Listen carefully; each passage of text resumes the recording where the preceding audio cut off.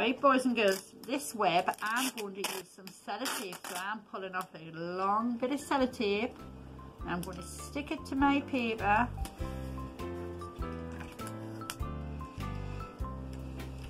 And then another long bit of sellotape to go right across the middle. And cut it off. And put it from that corner to this corner with a long piece of sellotape. Exactly the same we did with our ribbon. And cut it off. And again, that side. Then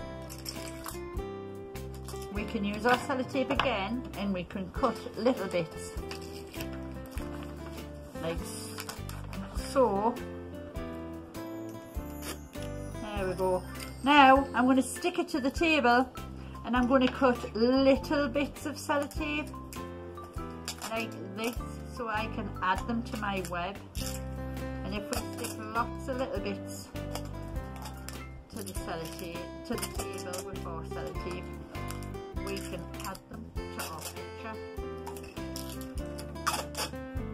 So some bits are a little bit longer, some bits are a little bit shorter.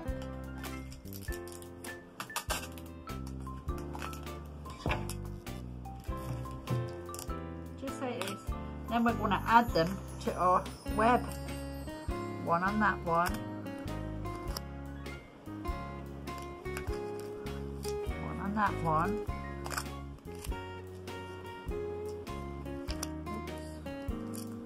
One on that one. And on that one.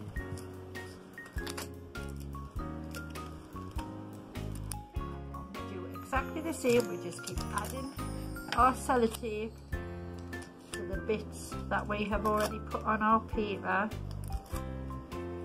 Some bits are bigger, some bits are smaller. But that doesn't make a difference, we can just keep going again.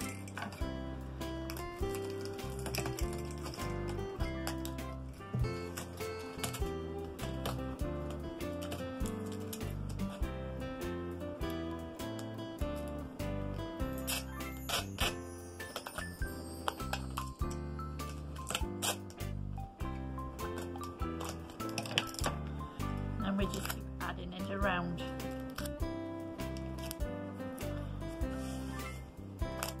Like so.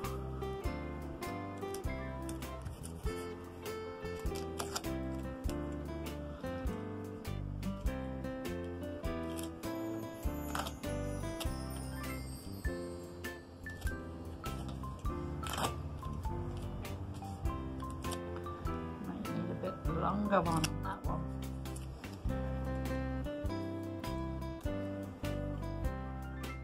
Nearly there.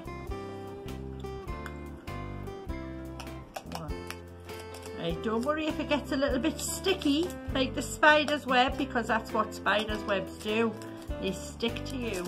Sometimes we might need big bits, sometimes we might need small bits, but we just keep going.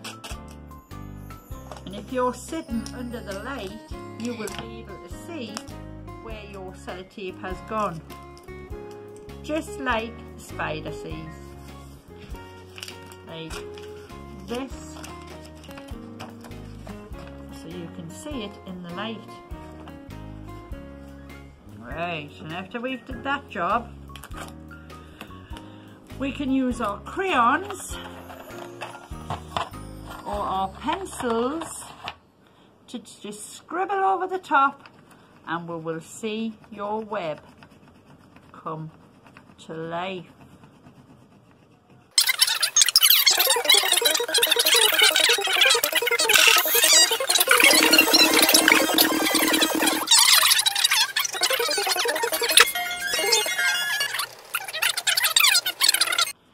You see what's happening?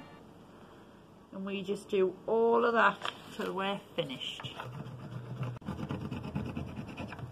See if you can make your own taped web at home, boys and girls. See what it turns out like.